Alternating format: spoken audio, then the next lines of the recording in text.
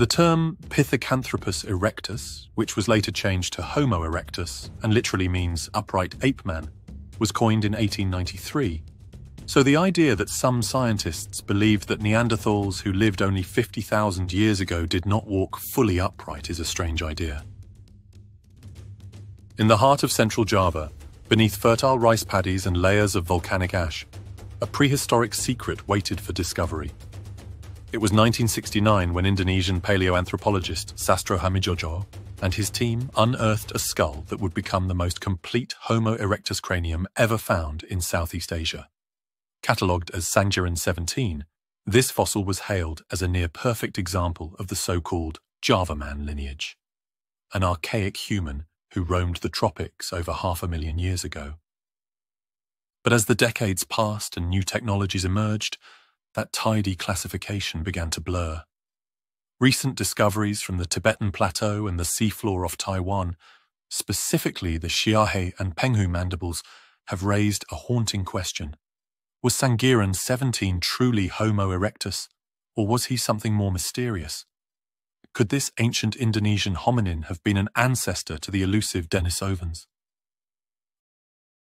To understand this bold hypothesis, we must first step back into Sangiran's world, a lush, dangerous, ever-changing tropical frontier that bore witness to one of the longest human occupations anywhere on Earth.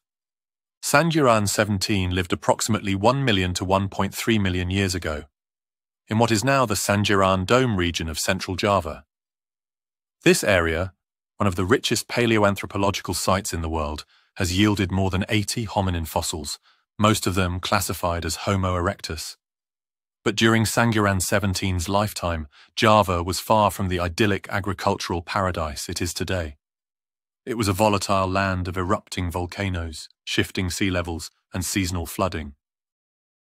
Java, in the Middle Pleistocene, was part of the Greater Sunda Shelf, a massive landmass that linked mainland Southeast Asia with the Indonesian islands and Borneo during periods of low sea level.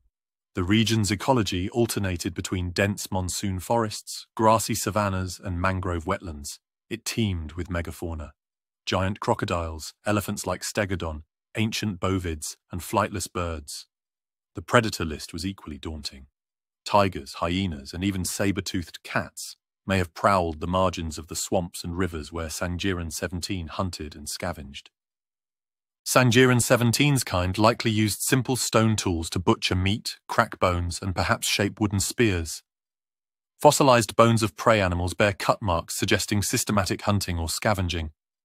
But more than anything, survival in Java demanded adaptability.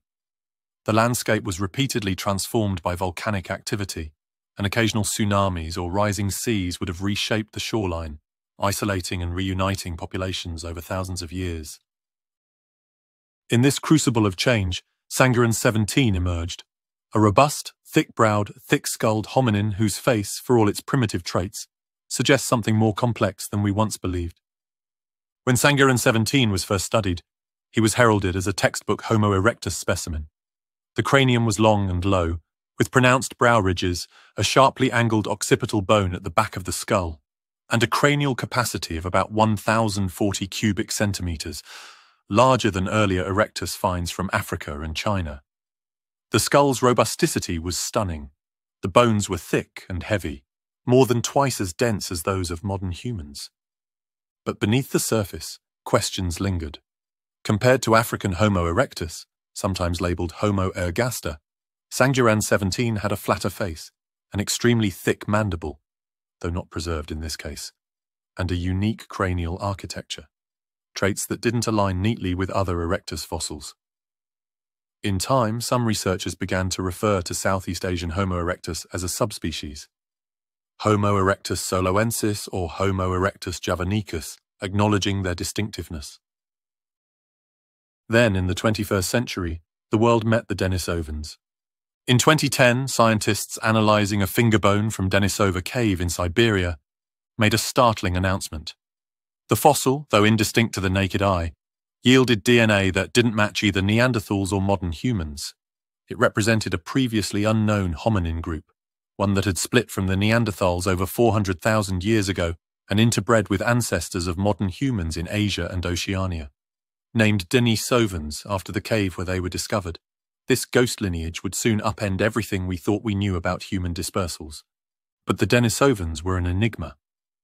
While genetic data suggested they ranged widely, from Siberia to the Philippines, New Guinea, and possibly even Australia, fossil evidence remained scarce.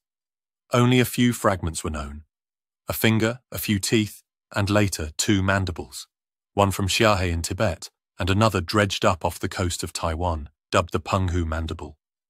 These 2 jaws would become critical in re-evaluating Sangiran 17.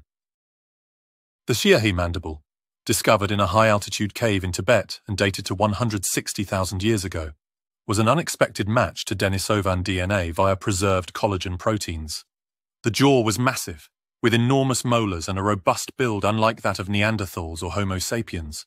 The Penghu mandible, although lacking DNA, was almost identical in shape and tooth size, yet it had been found in a completely different environment, underwater near Taiwan, and was likely much older.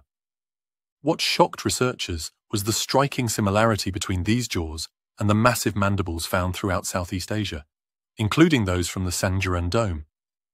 In particular, some Sangiran mandibles, although not directly associated with Sangiran 17, shared the Penghu jaw's thickness, tooth proportions, and angular design. Could it be that the so-called Java man specimens were not Homo erectus at all, but part of the Denisovan population? This theory, though still controversial, has gained traction. While Denisovans are genetically distinct from Neanderthals and modern humans, their physical appearance remains murky. Most fossils assigned to them are incomplete. But if they were characterized by ultra-robust jaws, massive teeth, and strong cranial features, then the Southeast Asian fossil record suddenly appears full of potential Denisovans hiding in plain sight. Though the skull of Sangiran 17 lacks the lower jaw needed for a direct comparison with Xiahe or Penghu, his cranium fits the same profile. Thick cranial walls, large brain size for his era, around 1,000 cubic centimeters, robust brow ridges, and a general shape that defies neat categorization within Homo erectus. If we entertain the idea that Denisovans were not just a Siberian population, but a widespread and morphologically variable branch of archaic humans, then Sangiran 17 becomes a prime candidate for reclassification. This reinterpretation would have enormous implications. First, it would confirm that Denisovans were not merely a cold climate people confined to caves in the north. They were tropical, adaptive, and perhaps even dominant across Southeast Asia. Second, it would mean that the interbreeding with modern humans that Denisovan DNA reveals in Melanesians and Aboriginal Australians likely took place not in Siberia, but much further south, perhaps even in the forests of Sunda near where Sangiran 17 once walked.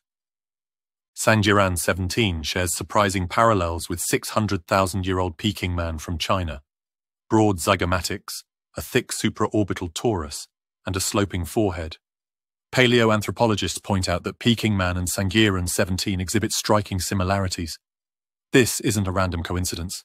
It suggests an evolutionary thread linking Java and East Asia, with populations evolving in tandem and, more intriguingly, exchanging genes.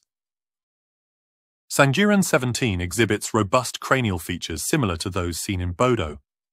The thick brow ridges, elongated skull shape, and prominent occipital region align closely with African specimens.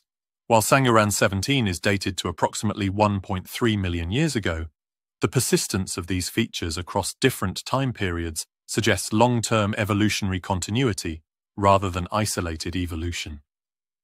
If Sangiran 17 represents an ancestral population that contributed to African hominins, then the similarities become even more significant. This would indicate that populations moving between Africa and Asia were not merely migrating, but were also interbreeding, allowing genetic traits to persist across regions separated by vast distances. What's more, many researchers have noted similarities between ancient Aboriginal skulls and Java man. The similarities between Peking man and Sangiran 17 suggest that human evolution was not confined to isolated regions, but involved significant interaction between distant populations. The persistence of robust features in later humans, along with the continuity between Peking man and Sangiran 17, points to a long-standing genetic exchange. The Mojokerto child, discovered in 1936 in East Java, Indonesia, is a fossilized skullcap of a juvenile Homo erectus. This specimen holds immense significance as one of the oldest Homo erectus fossils in Asia. Initially, its precise age was the subject of much debate due to uncertainties about its stratigraphic context and the lack of reliable dating techniques at the time of its discovery. The Mojokerto child could be as old as 1.8 million years and would represent the earliest fossil evidence of hominid dispersal outside of Africa. The Mojokerto child has been the most controversial of the early human fossils that have been found in Indonesia. Its date and even the exact site of its discovery have been widely disputed.